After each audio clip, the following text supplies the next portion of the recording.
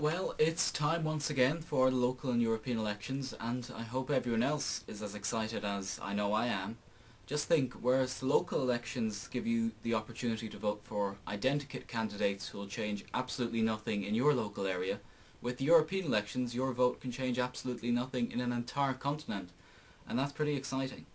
Well, that's not entirely true. There is at least one viable candidate for Dublin voters to support in the European elections, but as far as the local elections go in my local ward, which is Ballymount-Finglas, this year's freak show was even more freakish than usual. I've been taking a look at some of the election posters which are springing up around the neighbourhood like teenage acne, and I'm going to see if we can discern anything about the respective candidates from their posters. First up is this fella, Paul McAuliffe. He's a Fianna Fáil candidate in the local elections, and his slogan, as you can see, is "New Ideas, Living Local." Yes, living local. Living local. Now, either the local Fianna Fáil Common or Coven or whatever they call themselves is exactly as semi-literate as one might expect, or that local, rather than being a heinous grammatical error, is actually some kind of subtle League of Gentlemen reference, which would make sense if you look at the fella's picture. I mean, Jesus. This is a local candidate for local people. There's nothing for you here. Also, the New Ideas bit is particularly ironic because Paul McAuliffe was formerly a PD candidate, so presumably his new ideas are along the lines of this. Hey guys, you know those disastrous free market policies that fucked up the country, ruined our public services and plunged us into recession? Well, I have a brilliant new idea. Let's try 'em again.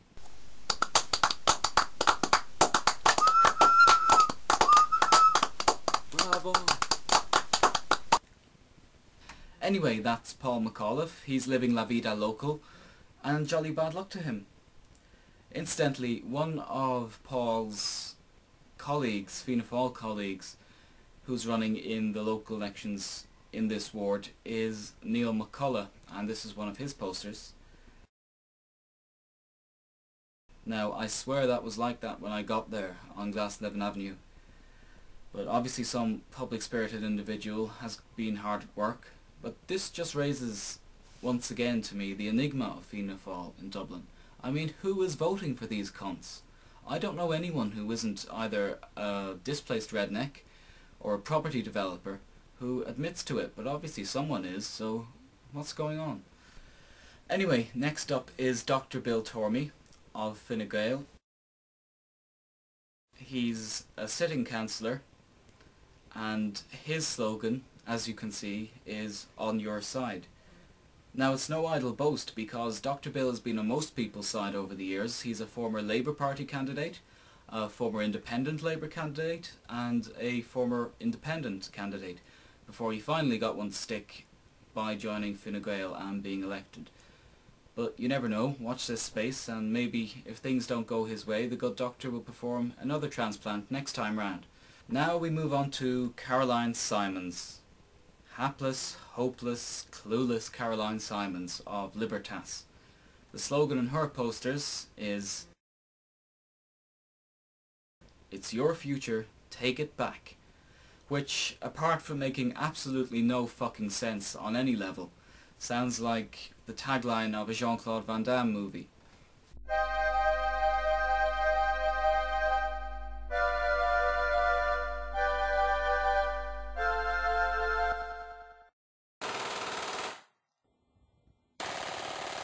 Incidentally, Caroline also has another poster which poses the question, "Yes, Caroline, I have had enough of that shower, but I didn't come down the last one either, and I won't be voting for a glorified stay-behind operation." I can't show you any Green Party posters because the eco-friendly material, and this is absolutely true by the way, the eco-friendly material that they used to print the posters disintegrated in high winds, and so they had to replace them all, which is pretty typical of the Greens. I mean, at least they've got their priorities straight. They're propping up a disastrous right-wing government, but at least they're fiddling whilst Dublin burns energy-saving light bulbs. Next up is John Lyons of the Labour Party. Bit of an indie thing going on with the hair there, which is nice. I know absolutely nothing about him apart from the fact that he is a sitting councillor, and I assume, like most Labour candidates, he's a perfectly nice middle class chap with absolutely no opinions about anything, so let's leave him be. I'm going to skip over the Sinn Féin candidates if you don't mind, because, well, my knees are in fairly bad condition to begin with and I don't want to tempt fate.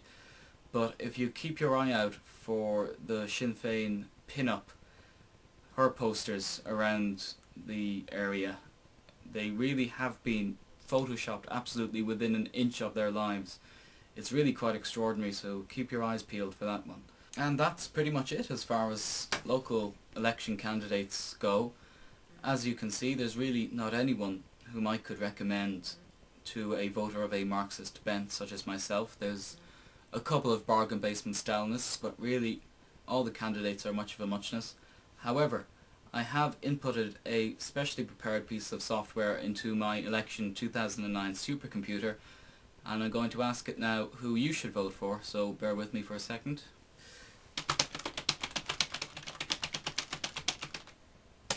There we go.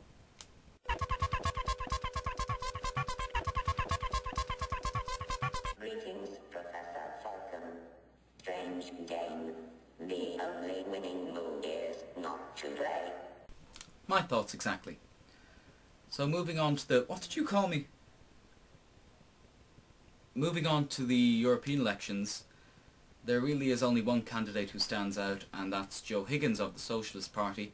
He is the only candidate with a proven track record of integrity from his 10 years in the Dáil, which we all know about.